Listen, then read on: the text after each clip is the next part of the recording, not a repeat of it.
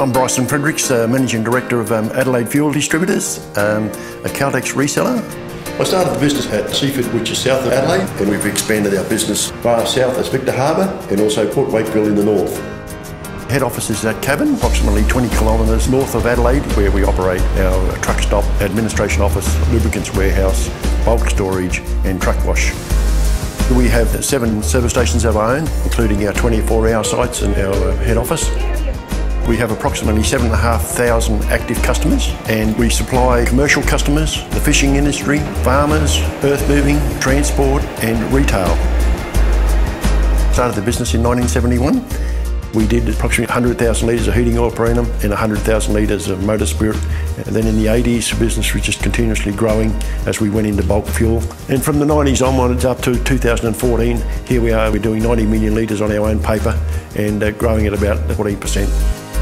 We've just built the new Roseworthy site, and that's been open 6 weeks now. It's doing much better than our expectations because we weren't in marketing in that particular area, and it's a part of the urban sprawl in the northern area of Adelaide, so we want to be there where the action starts.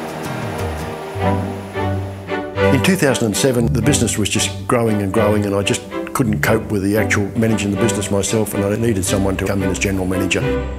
Trevor Barlis just had the expertise, he had the Caltex background.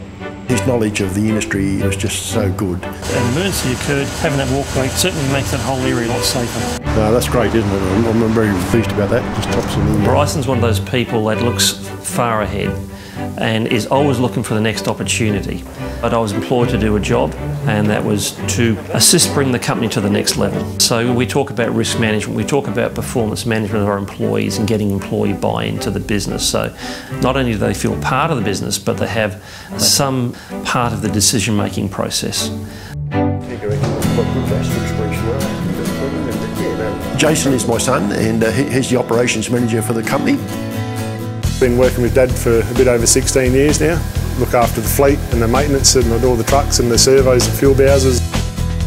Probably more office work now. In the last few years I've moved into the office a fair bit more, but still get out and about and still using the tools. That's what I love doing. She's all good to go. Started our on-site refuelling business in late 2013. We do a lot of large earth movers. They needed us to deliver on-site refuelling, so we thought, well, let's go. And Caltex wanted to have their own customers that wanted on-site refuelling, so we can also serve customers for Caltex. It allows us to grow our volume and build a better relationship with our customer long term. We are getting a lot of inquiries about on-site refuelling just through our website. Sarah is my daughter. She's administration manager for the company and also IT. When was the last one done? Could do June, July and August. Okay. I think as a business we need to diversify. We're doing that now through on-site refuelling. We've also opened a safety shop. Adelaide Fuel and Safety, it's a diversification from our normal business.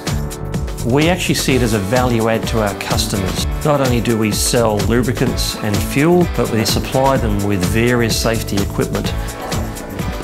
The shop's doing really well. Safety on the job is such a big deal these days. People can come in and basically get everything that they need in the one-stop shop. We're looking at other potential locations that we could expand into the safety equipment. It complements our business well, and we've got the right customer base and network.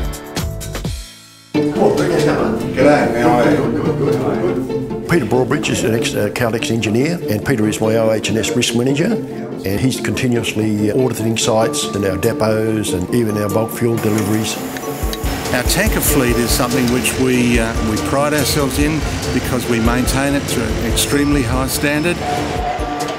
200 litres in there, empty tank, safe fuel 15,000. We've got 10,000, so that'll fit just nicely. We train our drivers so that we can be assured when they deliver on site that the procedures that they follow are to the highest standards. I've been with the company for 27.5 years.